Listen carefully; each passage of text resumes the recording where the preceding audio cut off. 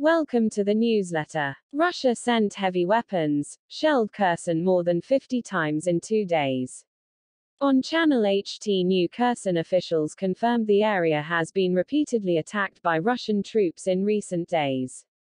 In a statement posted on the social network Telegram on December 10, Kirill Tymoshenko, Deputy Chief of Staff to the President of Ukraine, accused the Russian military of deploying many heavy weapons to carry out many attacks against targets into the Kherson region in southern Ukraine. The Russian army attacked Kherson 51 times in just 2 days, December 9 and 10. These raids were conducted by heavy weapons, including mortars, multiple rocket launchers and artillery of the Russian army.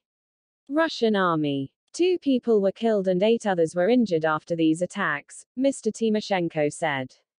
According to the Deputy Chief of Staff to the President of Ukraine, Russian shells have left heavy material damage in Kherson. A hospital, many shops, warehouses and infrastructure were severely damaged after ambushes by Russian artillery in the past 2 days.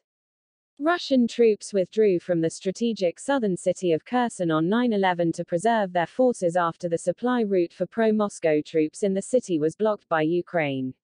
However, after withdrawing, the Russian army continued to conduct fire raids on the positions of Ukrainian forces in Kherson.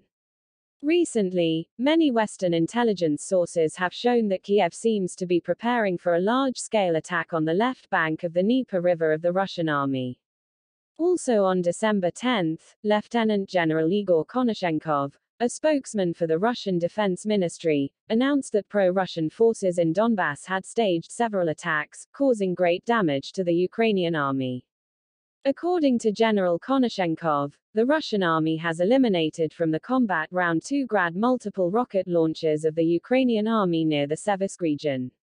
In the settlement of Torskoye in Donbass, an anti-aircraft radar station and TPQ-36 donated by the US to Ukraine was also destroyed. A spokesman for the Russian Defense Ministry also confirmed that pro-Moscow forces are making significant advances in the direction of the Krasny Liman offensive. Ukraine's counter-attacks in the area were thwarted. About 60 Ukrainian soldiers and foreign mercenaries were eliminated from the fighting. An infantry fighting vehicle and 2 armored vehicles of the Ukrainian army were also destroyed.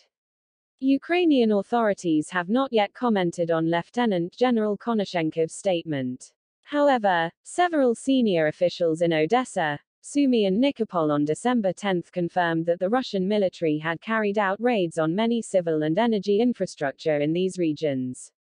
In the port city of Odessa, the entire population here is currently living without power.